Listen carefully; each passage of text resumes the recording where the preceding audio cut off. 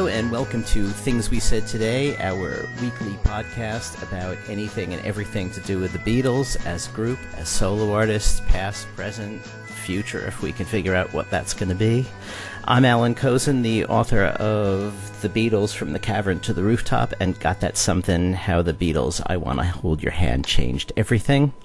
And I'm joined by my two regular co-hosts, Ken Michaels, who you know as the host of the syndicated radio show Every Little Thing. Hello, Ken.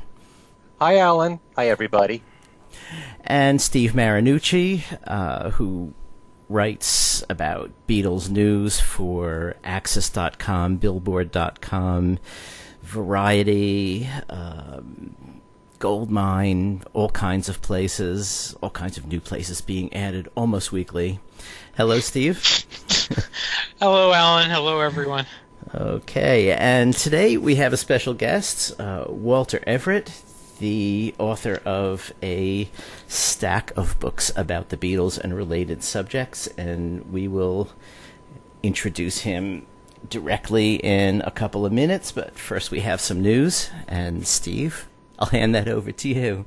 Okay. Well, this past week, Concert for George it came back in the theaters for a day, and it also, well, they had the big re-release for George's birthday.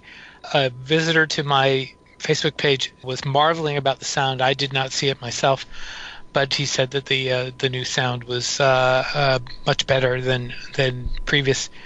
There was also a new George Harrison comic book released by Tidal Wave Comic Books.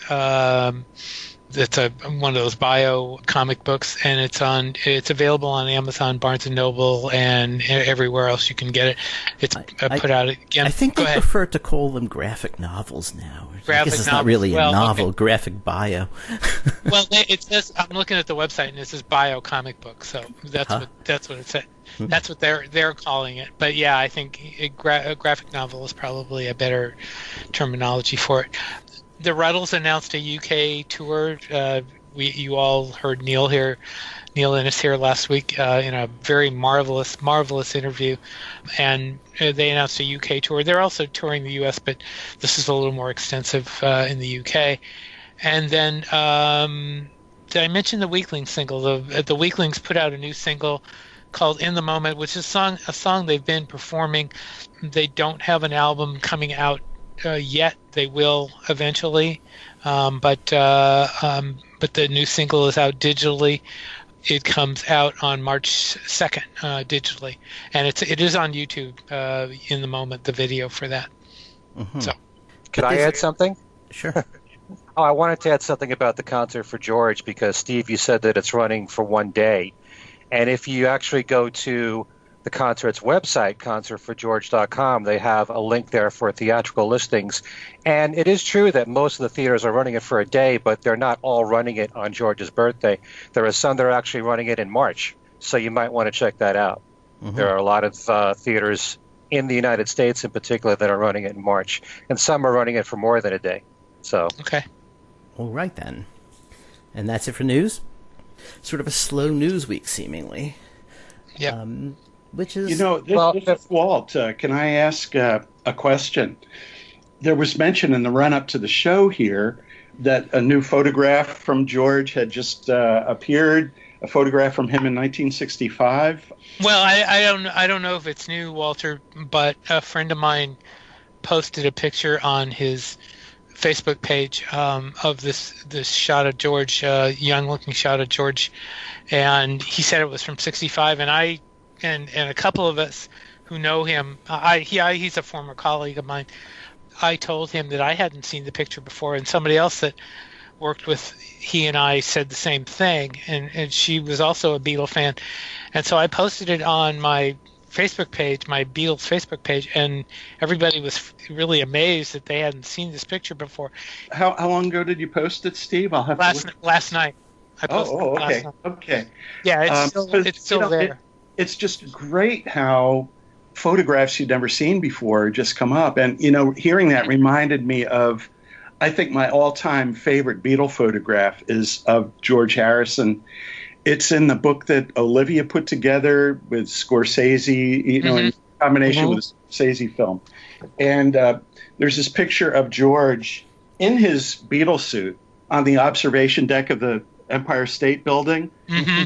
The picture was taken, and he's holding a camera. He's a tourist, right? The picture was taken in his visit to the States. Was it August or September '63, before the Beatles arrived? I remember that. Yeah, and he's just walking along in the observation deck among all kinds of other people who have no idea who he is. And there he is, Beatle haircut and the Beatle suit. It's just a beautiful photograph. So, a new photograph of George is a very welcome thing. Right. Yeah. So there was one other thing. Go ahead. There was one other thing about George, and that's that over the past weekend, they were playing his music at Starbucks coffee houses. And I know that you posted something about that, Steve, on Facebook, because the music, from what I understand, was curated by Danny. Right. He had his own playlist. So that was a pretty cool thing to do. It's kind of interesting when you think about it. And I've been wondering, the concert for George coming out through Concord Music, why it wasn't through Universal.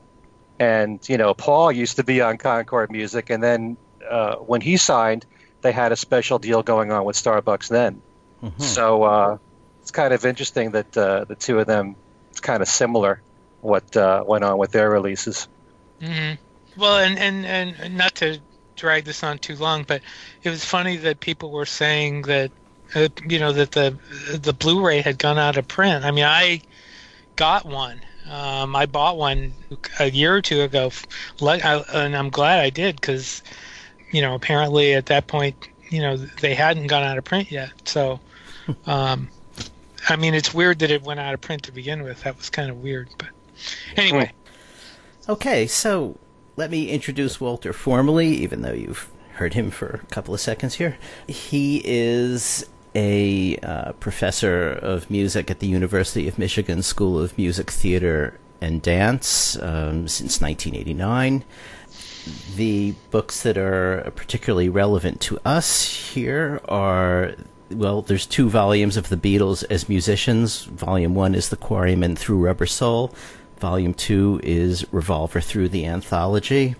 And there's a 3rd book that's you should, basically all look at if you care about this stuff, even though it's not specifically to do with the Beatles. It's called The Foundations of Rock, From Blue Suede Shoes to Sweet Judy Blue Eyes. And they are all published by Oxford University Press. And the Beatles books, the 2 Beatles books, take a very detailed analytical look at the Beatles' music from the point of view of a trained musician who understands how chords function as opposed to just what they are, and all of the other analytical sort of apparatus that typically, until moderately recently, was really just applied mainly to classical music. And there's been a few attempts to bring that approach to the Beatles, starting, I guess, with Wilfrid Mellors back in the late 60s, early 70s. He had a book called Twilight of the Gods. And I got that when it came out, and my feeling was that, Wilfrid Mellors' heart was in the right place, and his analytical stuff was in the right place. He just didn't seem to really understand what the Beatles' music was actually about. I don't know. Tim Riley did one, and Terence O'Grady, but Walter's books are by far the most thorough. And apart from being the most thorough, I mean, you look at his sources and you look at the stuff he mentions, and I mean, none of the others, I think, would have taken a passing interview in Beatles Monthly magazine and used it as evidence of what might have gone on in the recording of a track. So, you read these books and you know that on one hand we're talking about, serious musicologist and analyst, and on the other hand he's like one of us. So, I mean, all the bootlegs are referred to, everything, So Walter, yeah. Welcome to the show. Well, thanks so much for the wonderful introduction. Your appreciation of the books is really fine. And thank you to Ken and Alan too for having me. It's really a pleasure talking to you guys. And oh yeah, I am one of you guys. And I saw the Beatles on Ed Sullivan in 1964, and even though I'd had 3 years of piano lessons by that time, that was the event that made me decide I was going to be a musician, and so I bought bootlegs as soon as I saw them. My eyes came out of my head when I saw that Wilfred Mellers book around 1976, and it's been a great ride ever since. Mm-hmm. So I guess the logical question is to ask, why is it important to analyze and explain the Beatles in terms that you would normally apply to classical music? I mean, given that they're self-trained musicians, don't read music, and that everything we're hearing is intuitive in a way, I guess. That's right. It is extremely intuitive. Aeolian cadences are about the mildest sort of relationship I talk about, and that's something obviously John Lennon thought was a reference to exotic birds. So it's true that many musicians, even those who are highly trained composers and performers, may not be aware of what they're doing. It's all the best music is intuitive. A highly trained person may come about things more easily, but you can't say Paul McCartney isn't trained just because he can't read music or doesn't understand the terminology. Obviously, he has size 10 ears, and ever since he was listening to his dad play on the family piano, he's been soaking it in, and everything he hears goes right into his music. And I'm sure he couldn't read one of the denser paragraphs of my books and said, "Oh yeah, that's exactly what I was thinking." No, that's not what I'd expect to hear from him. But the kinds of things I draw out are an explanation for why the things work, and not everybody will be interested in that. But I really wrote those books were my tenure project. Where you have to prove to the people at the top of the field that you've got the chops and you're not a poser. So I really wrote the books for about 8 people who'd be writing letters for my tenure file. I see. But it's changed my career really to see the reception the books got from the general public, people who don't know how to read music, who maybe play guitar, maybe just like to listen to Beatles music. And, so many emails saying, well, there's so many great insights here. Your appreciation of the guitars and what went on in the control room and what inspired the Beatles, and your interpretations are neat. I just skip all the parts I don't understand. And so, that's what made me try to reach the general public as really the central readership for the Foundations of Rock. Although it too is, coming from an academic, you can't mistake that. I think it's much more readable by the general public than some of the more technical things in the Beatles books. Mm-hmm. So you didn't get a note from Paul McCartney saying, "Yes, I did mean to go to the submediant there," No, but there's wonderful. He talks about musical relationships in a very subtle way. He did an interview with Terry Gross maybe 7 or 8 years ago, and he was talking about when Terry asked him, "When did you know that you were really doing something original?" And McCartney said, when we were writing From Me to You, and we went into the bridge, he said, the song is in C major, and normally you'd have a G major chord, but we use a G minor chord. And it was like going into another world. Mm-hmm. And it was. I mean, what happens is we actually go a little bit from C major to F major at that point, which often happens at the beginning of a bridge. And his saying it's like going to another world. It's like leaving the home key behind and going to a new key, which he may not have appreciated, but he certainly understood the effect that he was at. Yeah. So, in other words, for people who just like listening to the records, they get to that bridge and it sounds like not what they expected, and it's really ear-catching, and your job basically is to say why. That's right. Yeah. And then the cool thing is saying, oh, they did exactly the same thing, I want to hold your hand, you know, and to see all the, you know, career-spanning tricks that you can't say the Beatles composed by formula because every song is different, but there are little tricks that keep coming back, sometimes years apart, and then you say, oh yeah, that's McCartney remembering how he did this in 8 days a week or whatever. Yeah.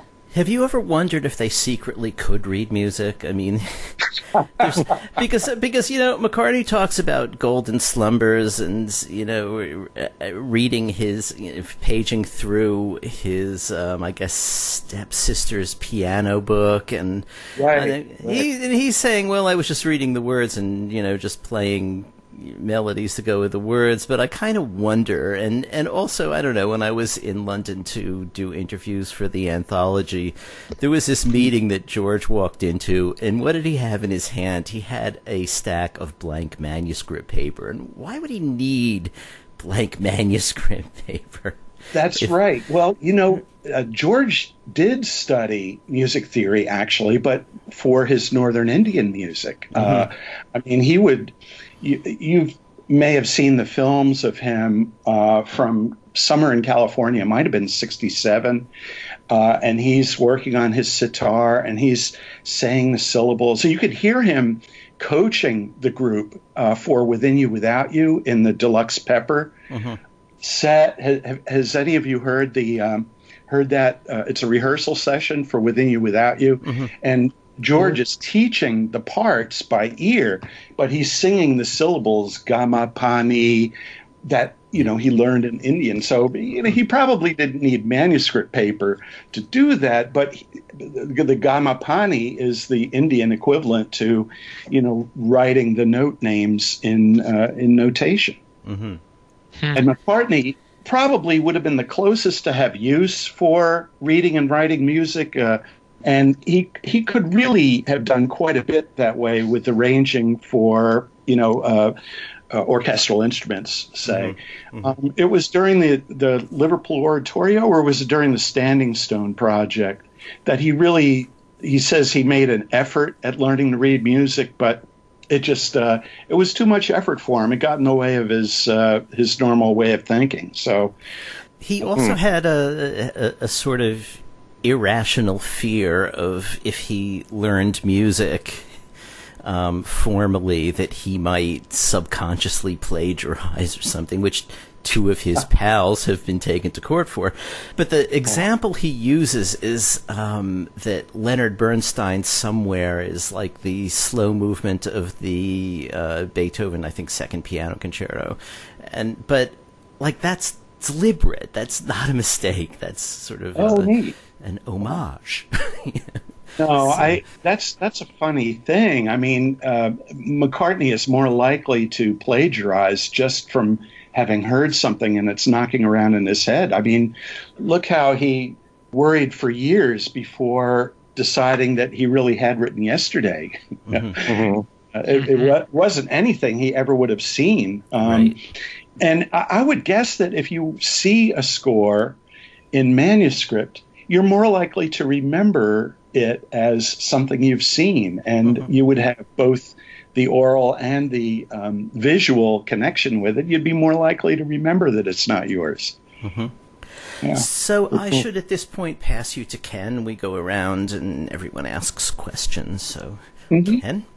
Okay. I just wanted to add to what you just were talking about with Paul and not wanting to learn properly, like music theory. I think that there's a fear in him that if you're taught this is the proper way, these are the chords that go in this key, that he's likely to think he can't stray from that instead of doing what might sound more natural or what he's feeling, in his head or in his mind.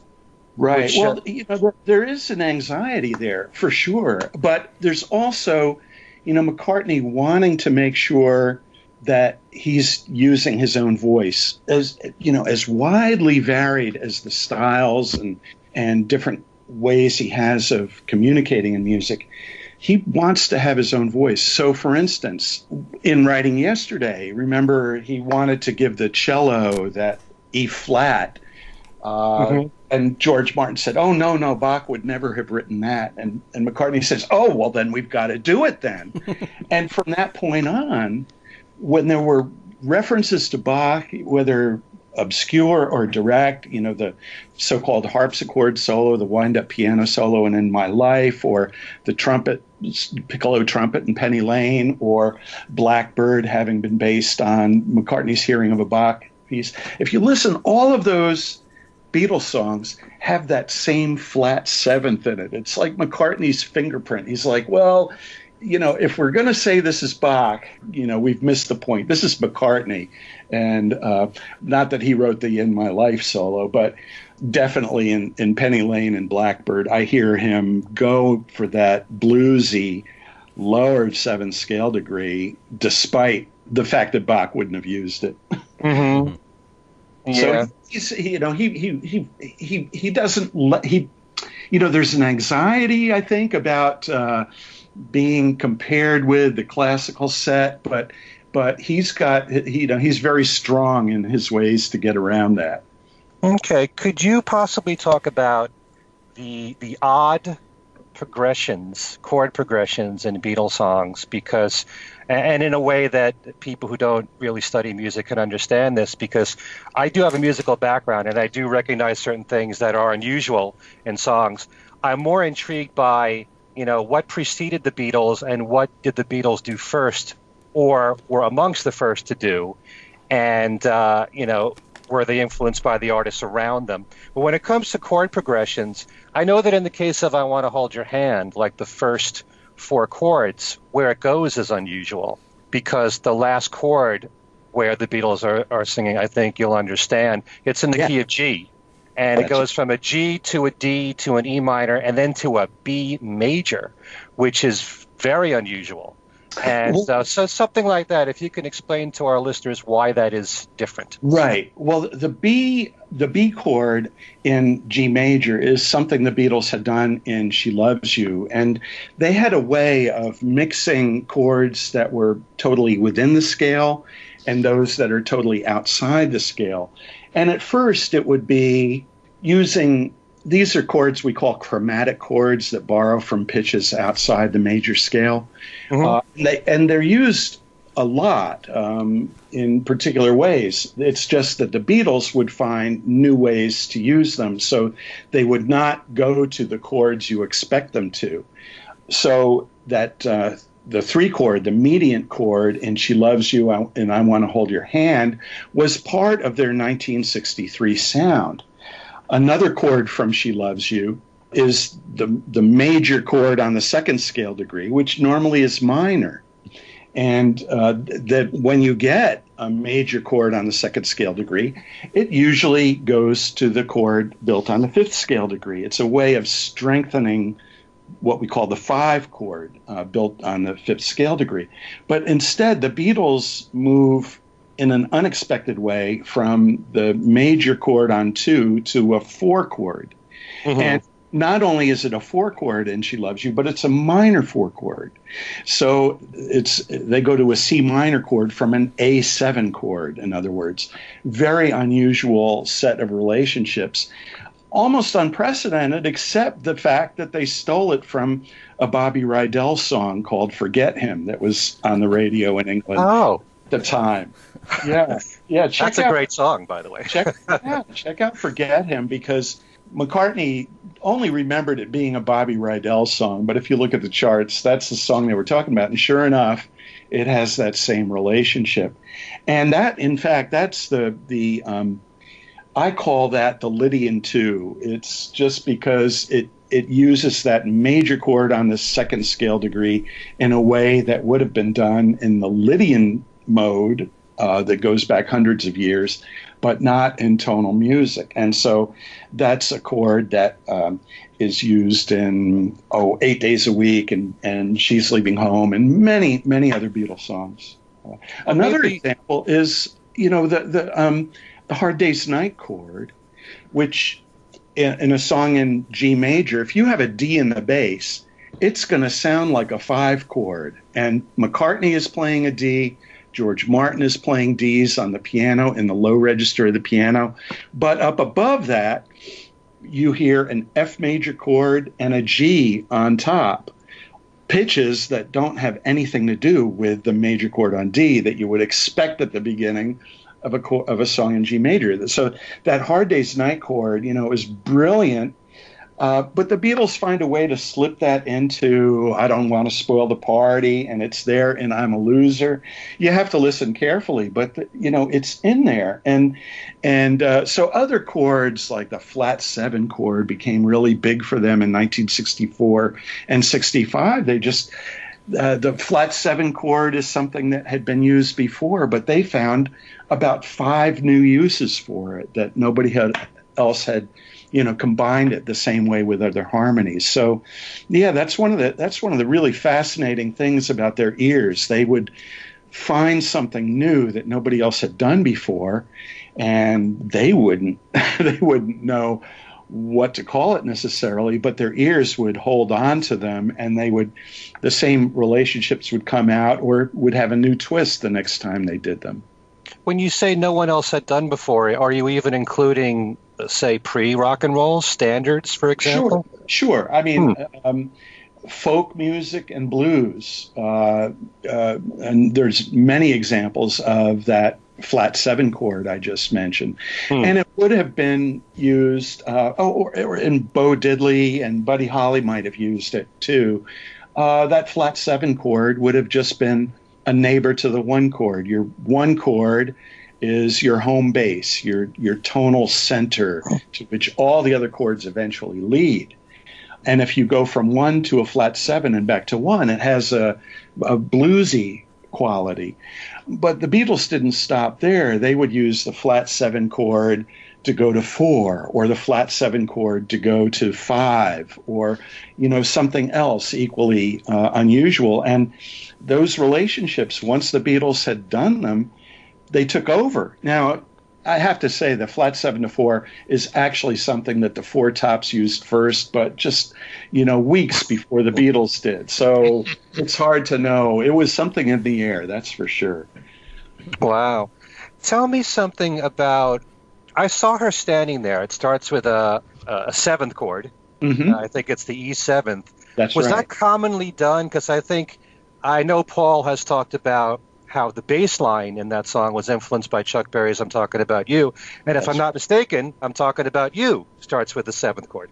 That's right. Chuck Berry used that, what we call the tonic 7, the 1-7 chord, quite a bit in his guitar playing. So it probably came from Chuck Berry as well, that 7th chord on the tonic. The fun thing about that E7 chord is the Beatles play it all different kinds of places. Sometimes if you watch Lennon in concert playing I Saw Her Standing There, he's playing that up on the 5th fret with, what you would call a C7 hand formation up on the 5th fret, and it sounds like an E7 chord. And he plays at different places, just depending on his mood, I guess. But you get slightly different voicings of that chord all over the guitar. The Beatles, especially Lennon as a rhythm guitarist, he knew that instrument inside out. He doesn't get half the credit he deserves as a guitarist. Well, what does it do when you start a song with the 7th chord? Because most songs start with a major or a minor, right? Yeah, it's really exciting because you're not sure what's going on. Usually, if you hear an extended chord played for several bars, say maybe 16 beats or so, that would be 4 bars in that song, you think, oh, that's the tonic chord, but why has it got that that seventh in there that's tugging, and it's totally a blues thing. It's R&B, but the Coasters would sing phrases that would end on the lowered 7th scale degree, which is that seventh in that 1/7 chord. So, for instance, in Youngblood, George Harrison is singing, these phrases that end on that lowered 7th scale degree instead of resolving into the tonic harmony. So when he does the same thing years later in I Need You, there's a vocal phrase that ends exactly the same way as Youngblood does. And it relates to that thing you point out, and I saw her standing there. It opens the song with something that is exciting because it's tension that's not resolved. Interesting. Can we talk a little bit about the Beatles' harmonies?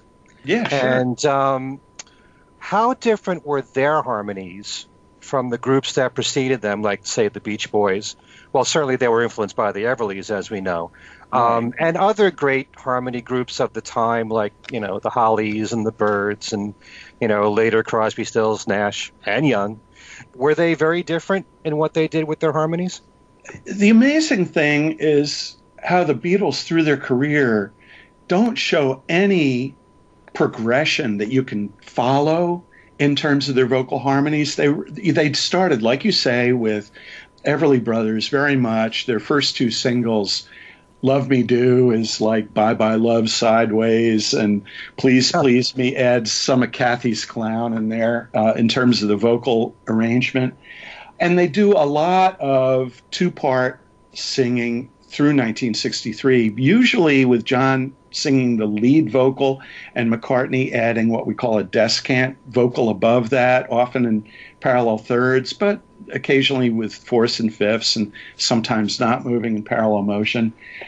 But then they go lots of different directions. They become more Motown influenced in 65 and 66. And so you get things like in Help, Lennon is singing the lead, but you hear Paul and George predicting the words he's going to sing, right? They come in and sing before Lennon does, and it's just like the vocal arrangement of Please Mr. Postman. If you listen to the lead singer versus the backing singers there, it's the same relationship that you get in Help.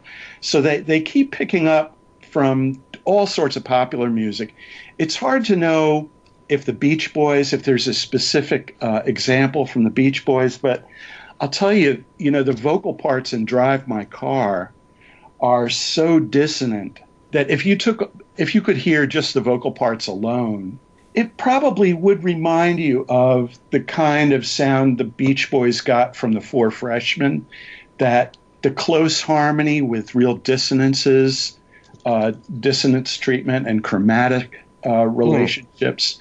And, of course, a lot of Rubber Soul and Revolver are very closely modeled on Detroit and Memphis, Motown and Stax, and the vocals are right in there. But then you get things like Good Day Sunshine and Paperback Writer, where they start to explore the polyphonic relationships. In other words, not singing the same words and the same rhythm, but sort of answering each other, or having one line echo another line. Very unusual, and it's hard to think of pop forebears for that. I don't know, can any of you guys think of anything like Paperback Writer, the chorus, or Good Day Sunshine that came before that?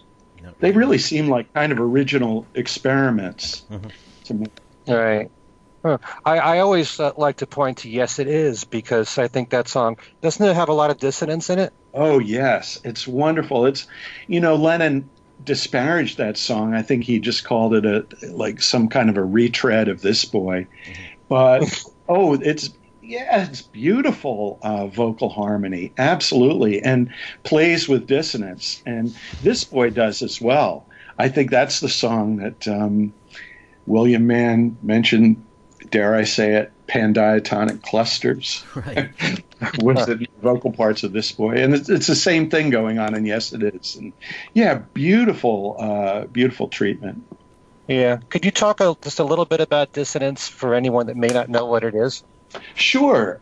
It's something the Beatles really learned how to control for themselves in late 1965. And it's rampant on the Rubber Soul album. So there are certain relationships in what we call vertical sonorities. That means tones that are heard at the same time. And the distance between the tones are measured. The distances are measured by what we call intervals. So we can measure an interval as a second or a third or a fourth or a fifth or sixth and so on, as how far apart the two voices are at any given time. And certain intervals are always consonant when measured against the bass. Certain intervals are always dissonant, and some intervals, it depends on the context. And the Beatles really learned the context. Actually, it goes back to mid-65 with the song Wait. The song Wait, if you hear, George plays those two volume control pedal chords all by themselves just before a verse comes in.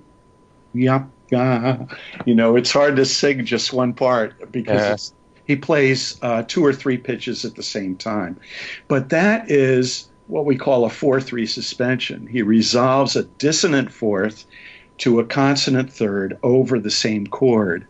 And that same sound affects We Can Work It Out, in What Goes On, and in I'm Looking Through You. They all have that same dissonance. And sometimes they add the sixth resolving to a fifth above that fourth resolving to a third. To what they didn't know is they were writing a cadential 6/4, which is something I wish my freshmen could learn to do as easy to. I think, if people are still confused about that, if they want to think of a 4/3 suspension and what it is, if you think of the chords that begin Pinball Wizard. Yes. That's a 4/3, right? That's right. And there, Pete Townsend is definitely, thinking about Italian opera, because the bass line moves down from the 1 chord to the 5 chord, just like it would have in Renaissance era or early Baroque opera, where the 4/3 suspension was rampant. Mm-hmm. So we got to give Townsend some credit there. I think he actually, whether he knew it was a 4/3 suspension or not, he had the sound right. Yeah. Okay, we're going to bounce around, and so we can all have equal time here. So let me pass you over to Steve. Thank you, Ken. Hello, Walter. Your discussion there got me going. You talked about Wait as having those intricate chords. What would you call the earliest song that shows that they were just not another pop band? Wow. Yeah, that's. I think, Please Please Me shows me a lot of originality. There's just so many sparkling things through early 1963 that, totally legitimizes their popularity far and above any other band that had come before. And it's everything. Ringo, although I think George Martin kind of represses Ringo in the studio. If you listen to what Ringo does live on the BBC or in those Hamburg tapes from the end of '62, he is just rocking out, and I think it's all George Martin can do to, tone down the cymbals and the snare in 1963. And then I think he lets Ringo have his way in the studio by late '63. But even in Ringo's work, you can see this incredible energy and a feel for what the song means.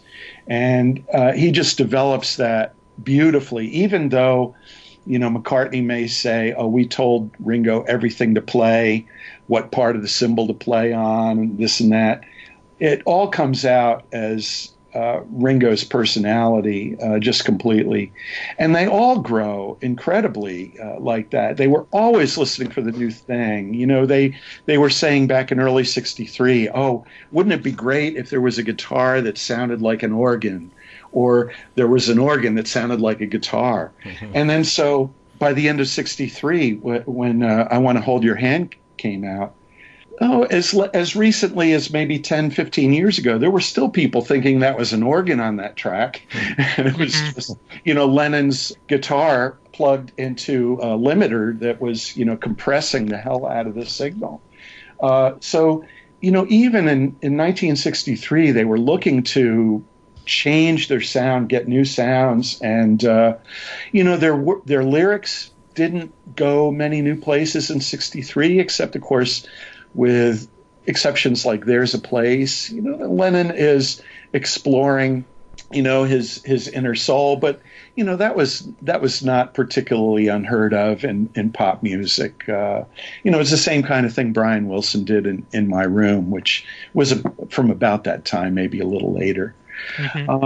So, I wouldn't point to the lyrics in 1963, but in terms of melodic shape, their deft use of different scales, both major and minor, and modal scales and chromatic pitches, different harmonies, lots of interesting things going on rhythmically. And with the form of songs, every song had its own relationship between verses and choruses, and the phrases would be of different lengths. And so I guess I would just say in general, there's lots of things bubbling in 1963, but I don't think it's till 64 that they put aside their success formulas that really culminate in I Want to Hold Your Hand, and they say, okay, we're going after America, Can't Buy Me Love, we're going for a new sound, it's going to be blues. And they consciously drop everything that had made them so popular, which is something that happened throughout their career, right? They were constantly reinventing themselves consciously. Oh, yeah. And I think in 64, the first time they decide we're going to, shed our Beatles skin and become something new, I think it's in early 64 that they really show their artists. And then of course, they, every song on A Hard Day's Night is their, brand new composition. And they come in and record 3 or 4 new songs in one February day. It's just phenomenal, the imagination at work. Authors, there's been a series of books that have argued that either Rubber Soul, Revolver, or Sgt. Pepper were the Beatles' biggest advancement musically. Which one of those albums do you think qualifies for that? Yeah, well, each in their own way is, and I would say, it depends on what factor you're thinking about, but Revolver is definitely a step beyond everything that was going on in rock music, and Pepper was as well. Rubber Soul is, a big step from where they had been. I just had a student a couple of days ago tell me, I just heard the song Girl for the first time. And that is a really strange song. And I had to agree. It's nothing like anything the Beatles had done before. So in Rubber Soul, there's just so many new things. But I think the reason those albums are singled out as great strides from where the Beatles had been is, certainly each album has its own reasons. But it also this was the time when the album was coming to the fore in terms of what listeners were buying. They were listening to the hits on the radio, but still the top albums in 64 were probably soundtracks and original cast records, right? Other than the Beatles. And maybe the Beach Boys had a big album, but albums were not big. Right. Most people didn't buy Supreme's albums or Temptations albums. But by late 65, of course, Dylan had made the album really, the thing that the really in-tune listener, the caring listener, was going to focus on. And so Rubber Soul, Revolver, and Sgt. Pepper got swept up in people just suddenly turning their allegiance from hit singles to full-length albums. And I think they benefit the Beatles benefit from that as much as the world benefits from those albums. Mm-hmm. In terms of a particular song, if I was to talk to you about a song, it would be "And Your Bird Can Sing." I think that is just one of the most stunning songs they've done. I every time I hear that, my mouth just drops. I love that song to death. Yeah. What would you have to say about that? Oh, well, "And Your Bird Can Sing" is great. I actually hear that as a progression from The Word in Rubber Soul. Mm-hmm. And that I think Lennon is trying to paint an anti-materialistic sermon, where The Word did. And, there are references to Karina Karina, right? The Dylan version of the old Lead Belly version of an old blues song, Karina Karina, right. Which is, I got a bird that whistles, I got a bird that sings, but I don't got Karina, and life don't mean a thing. And I think that's where the title comes from, although isn't there a mention of, is it Elvis, or who is it that song's supposedly a reference to? Well, anyway. I always thought it was a woman, actually, but... Right. But I think it's Lennon. You can also hear a little bit of Messiah complex going there, because the big word in that song is me. You tell me you've got everything you want and your bird can sing, but you can't get me, you can't get, and then all the Beatles come in screaming me, and so me is at the center of it. And then at the end of the bridge, Lennon is singing, look in my direction. He's sort of pointing himself out as the leader. And this is all unconscious, I'm sure. But I think where he's trying to lead his listeners is to give up the material and pick up on the spiritual or the inner life. You got your bird, and your bird is green. There are passages from the... what am I trying to think of? The Tao Te Ching, or what is it that George Harrison studied so much? The ancient Chinese proverbs and poetry. Mm-hmm. There's one saying in there that actually Sam Phillips made into a song called Five Colors, and it's all about how the colors of the world distract you from what is real, what is within.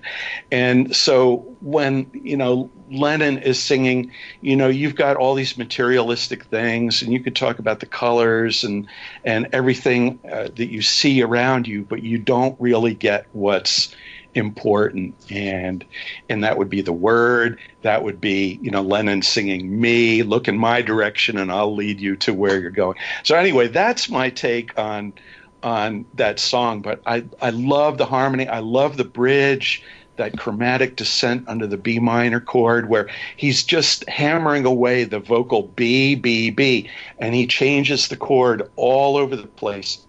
Mm-hmm. All kinds of ways that B is consonant with chords or dissonant with chords. He draws everything out of that he can, just like She Loves You, Yeah, Yeah, Yeah is set to 3 different harmonies, or Help is set to 3 different harmonies.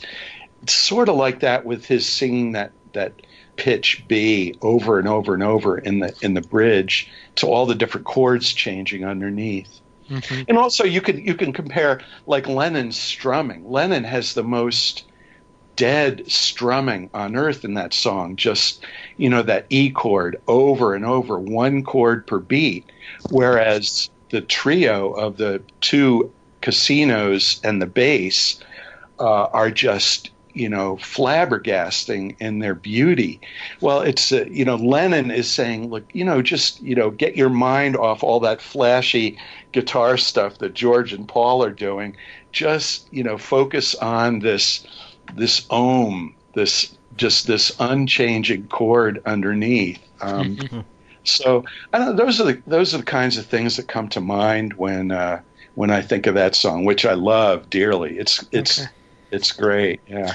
And as a my last question, as a musicologist, what is your favorite bootleg? Oh, wow. Oh, gosh, there are so many great ones. I still remember the first two I bought, Yellow Matter Custard, and Same here. And one that was called Alpha Omega was some of the Get Back stuff. And I just, I'll never forget the first time I heard that, because I knew it was the Beatles, but I'd never heard any of those songs before, and it was so cool. When the Yellow Dog stuff started coming out in the early 90s, was it late 80s? I just thought that was phenomenal. Just incredible. Those are still some of my favorites. In fact, I played about 5 of the first 9 takes of Help for my class the other day, so they could hear how George couldn't play his big riff in the song during the basic track, and he didn't want to do it during the vocals. And the discussion they had over that was, great. And it's in those bootlegs that you really feel you're, a fly on the wall in the studio. Alan, back to you. Okay, you mentioned early that before the Ed Sullivan Show, you had a couple of years of piano lessons. I mean, you're obviously also a guitarist, and there is so much attention in the book to what parts of the drum kit Ringo is using. What all do you play? Oh, well, I do play a little guitar, but just enough to really to demonstrate to my students. And I put a bunch of videos together that I play guitar and bass on those. I don't play drums. I've got a son who takes care of that, and I love hearing him play. I just love hearing him play. I've played piano forever, and so I never liked practicing. So I was a piano major as an undergraduate, but boy, my students today would never believe that. Because the conservatory level of training that students have today, it just would put my piddly skills to shame. But I do play a lot of piano, and that's my go-to instrument, really. Okay. When I was in music school, I had a music history teacher named Abraham Vinus. He wrote a couple of books you might have seen, but he used to. The name is familiar. Yeah.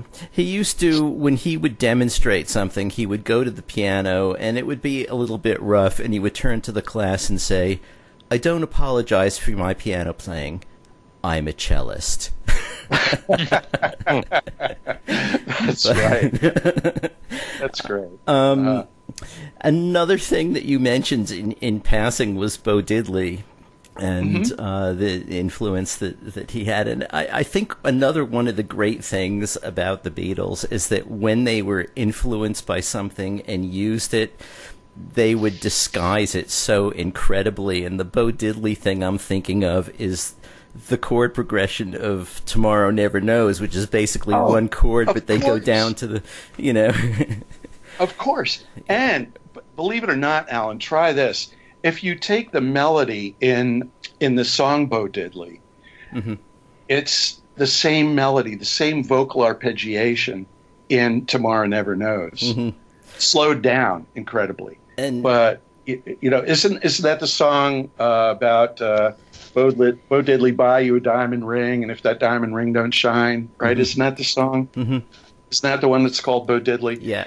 That's all the same vocal pitches as in Tomorrow Never Knows. And you're right, the underlying harmony in Tomorrow Never Knows is 1 to flat 7 to 1, all over an unchanging first scale degree in the bass. Yeah. And yet, listening to Tomorrow Never Knows, probably the last thing you would think of is Bo Diddley, Miles away, yeah. That's amazing. I never thought of that before. Yeah. I thought I'd actually also ask you. It's I think a pretty bizarrely simple answer, but everybody always talks about this as if it's a big mystery. So perhaps you could explain to our readers what an Aeolian cadence is. Oh, okay. Well, yeah, it's not a straightforward thing. There's a couple of different possibilities, but my take on it is the cadence in P.S. I Love You, really. This is what I called it, the Aeolian cadence, where you have what would sound like the 6 chord to the 7 chord to the 1 chord in the Aeolian mode. The Aeolian mode is the same thing as the natural minor. In other words, it's like the minor scale, except you never have a leading tone. You never raise the 7th scale degree. You always have the lowered 7th scale degree. So in P.S. I Love You, in the ending, you, it's 1, flat 7, flat 6, flat 7, 1.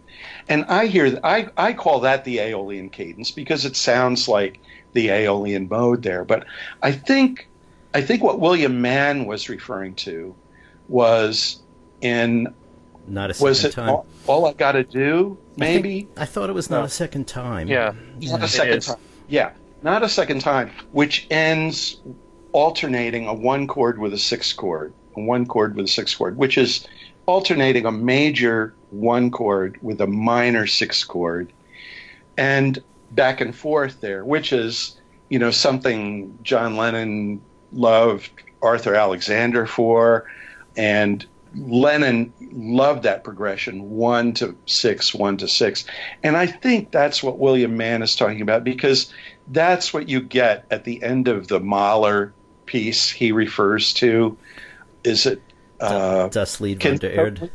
Das Lied von der Erde, right. Yeah.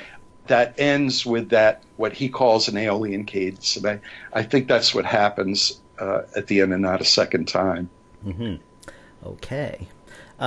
So will the following volumes of this series take up the solo works, Walter? I have chapters drafted on Lennon and Harrison. Of course, McCartney is, so active and so prolific. I dread the idea of trying to write that chapter. But actually, I'll help you. It might be necessary, right? I mean, what a bunch of solo work to follow the breakup of the Beatles. But Tim Riley and I have been writing a textbook on the Beatles that may be out the end of this year, maybe in time for the White Album celebration. That's the most recent Beatle project. I see. Oh. Yeah. What's it called? It's called What Goes On, The Beatles, Their Music, and Their Time, because it's aimed for non-musicians, and so we're going to cover as much about the culture and social things going on as the Beatles were growing up, and how their music and their work interacted with the world around them. Mm-hmm. I thought that was a good title. Mm-hmm. Maybe not the Beatles' most popular song, but it fits. Okay. What was your feeling about Paul's classical stuff? Yeah, Paul's a dabbler. He loves to put his fingers into everything, and there's some real cringeworthy moments, I have to say. Mm-hmm. But there's some things in the oratorio that are really glorious, I think. I thought so. Some of it's really, kind of silly, but my gosh, some of it's really beautiful. Mm-hmm. Yeah, I can't say I've listened to Standing Stone a lot, but I suspect there's some good stuff in there, too. Mm-hmm. Can I ask Alan what he thinks? All right. I like the oratorio a lot. I thought basically that, we're talking about extended song forms, and if there's one thing the guy can do, it's a song form. But I also thought there was an extended violin solo in there that made me think that this guy could probably write a concerto. That's right. And he actually has been. I don't know whatever happened to it, but as of 2007, he was working on a guitar concerto, and it never saw the light of day. He was working with that guitarist Carlos Bonell. Yeah, right. Yeah, I never heard much about that project. Yeah, it's a pity. Maybe we will eventually. Standing Stone, I wasn't that crazy about.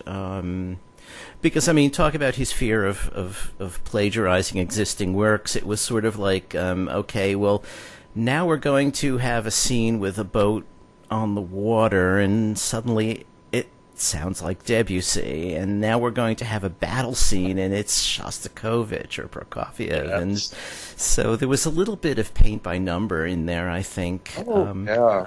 But you don't think that Paul is familiar with those works, do you? I think he is. No question. I think he's mentioned. I think he's mentioned Debussy before. Yeah. He would listen voraciously, and George Martin would talk about how much Strawberry Fields reminds him of Debussy. Well, can't you just imagine McCartney wanting to hear what Debussy sounds like? I wouldn't be surprised if he knows Shostakovich and Debussy. Yeah, I'm sure he does. And you know what? When I used to spend my evenings at places like Carnegie Hall, I got to know some of the ushers, and one of them was saying, "Hey, Paul McCartney's here the other night, and he just went to classical concerts, and probably nobody bothered him, know. And as you know, I mean, in '66, early '66, when they were not making a new movie, he was off seeing Luciano Berio and Karl-Heinz Stockhausen performances. So I think he probably does know a lot about classical music, and the Debussy, because of, I guess, La Mer and stuff like that. If he wants to write a scene about the ocean, he's going to think about that kind of sound, not necessarily say, I'm going to steal some from Debussy, but that's the sound he associates with classical music doing water. Yeah. So, since you guys brought up classical music, I was actually gonna, and I didn't ask about Lennon and McCartney as classical composers. And Alan, this would be probably something that you'd want to comment on too. I mean, they're they've always been compared to classical, the great classical composers. Walter, how do they fit in as far as you're concerned? Alan, you can go in on that one too. Yeah, well, I used to hear all the time, back when I was starting my career and wanting desperately to do research on the Beatles as a student, and was told, no, you can't do that. And, I was constantly hearing, well, they're just not in the same league as Wagner or Mozart or Brahms. But, if you listen to a Schubert song or a Brahms song or a Mozart aria, you are getting very close to the Beatles' strengths. And they absolutely belong in that same group. They never set out to be classical musicians. They didn't set out to write for classical instruments or to study counterpoint and harmony and the forms of music. They wanted to be, Carole King. They wanted to be Rodgers and Hammerstein. And so there's a charming moment at the end of one of those Ed Sullivan shows, remember, where Ed says, now, boys, he's got the Beatles right there with him, and he says, I want you to know that we just got a telegram from Richard Rodgers, and he congratulates you. And George is looking at John and Paul like, see, that's just what you wanted. And, it's a wonderful little moment there. They wouldn't have gotten a telegram from Milton Babbitt, I'm sure. But they could have gotten one from Leonard Bernstein. Yeah, I mean, he from the very beginning was pretty supportive, and towards the end of his life, he said that they were the Schuberts of our time. So he did all those young people's concerts with, he did that Young People's Concert Series program, talking about Lennon and McCartney. It's still out there. I think you can buy it on DVD now. But Right. He was the real champion of the Beatles. A number of classical composers. Ned Gorham, a songwriter, spoke about the Beatles a good bit. Yeah. Just the mere fact that there are so many classical arrangements of Beatles songs tells you something, how well the music adapts to that. That's right. Some of those things are wonderful, too. Some of them are really clever. So Ken and Steve have a couple more questions? Oh, yeah. I think we're going to have to invite you on another time because there's way when the too new many. book comes out. Yeah, for sure. That'd be great. Yeah. Even before that.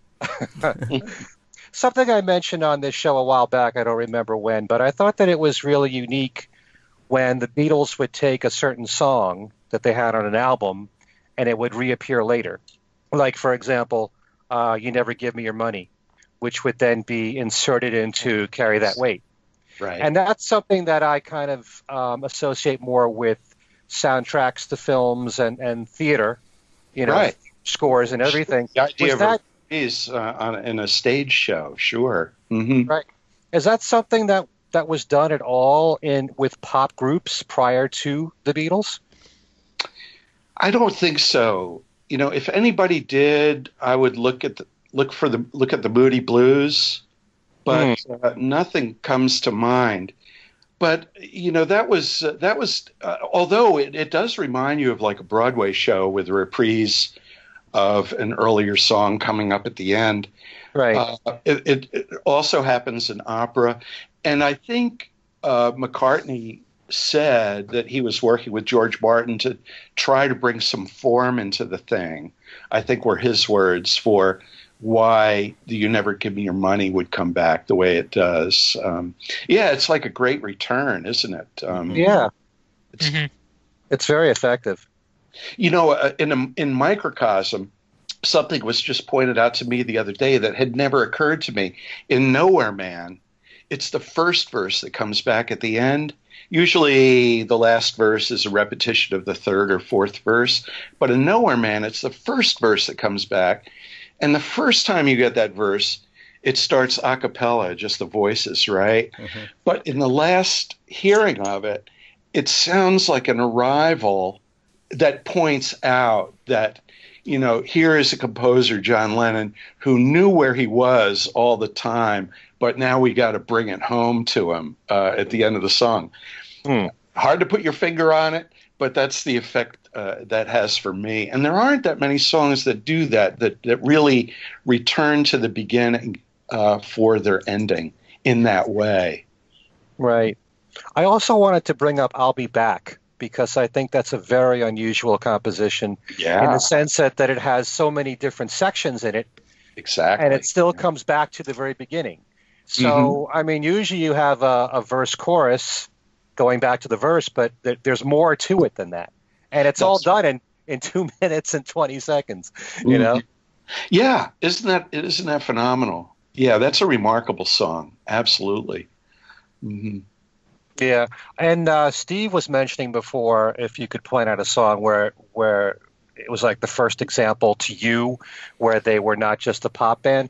You could point to so many examples, but if you go back as early as, say, Ask Me Why, sure. I think how unusual a song was that, because there's even a bit of a Latin feel in there, although they were doing Besame Mucho at the same time. But I thought that was very different in terms of as a composition. Right. I'm so glad you point that out, because we actually, I'm teaching a Beatles class this semester, and we had a long discussion on the structure of that song that made me go back and rethink it from the start that night. And I came back in and gave the students a handout on my, take on how that song was put together. But yeah, if you think about it in terms of verses, choruses, bridges, refrains, it's a very unusual construction. And, in a way, it's sort of like some of the songs like Dreamers Do, that have unusual things about the form, and you just get the sense that they don't quite have control of it yet. And it's a little bit like that in Ask Me Why. It's like it's not under control, but it is so. I mean, it's like any composer. If that was the best song they wrote, you should be proud, Yeah, because we always point to when George Martin would very often say, the first time that he met them, the best song they can come up with was Love Me Do. And I what was wrong with Ask Me Why? What was wrong with P.S. I Love You? I just don't get it. But I think they were very unique for its time. Mm-hmm. Yeah.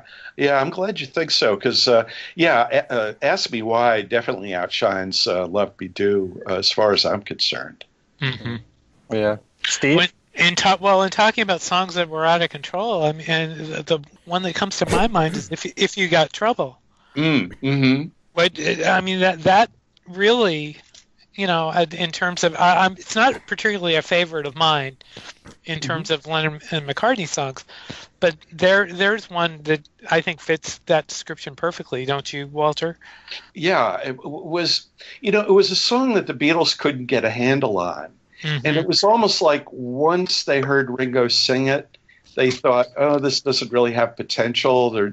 Because the idea without the voice is just this droning idea that goes on. And it could have gone a number of different directions. But, Ringo made a song out of it by singing it. And I think they had similar problems around that time. The song That Means a Lot. Right. What a phenomenal composition, but the Beatles couldn't figure out how to arrange it. What were they going to do with it? And, can you imagine if Yesterday had gone the same way because the Beatles couldn't figure out what to do with Yesterday? Right.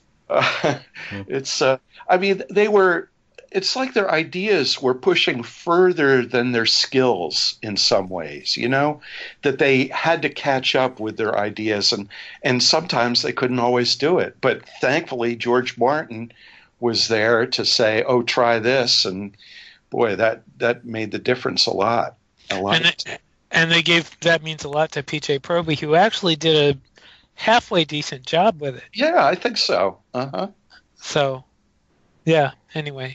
It could have been a James Bond song, huh? Yeah. Could have been. Alan?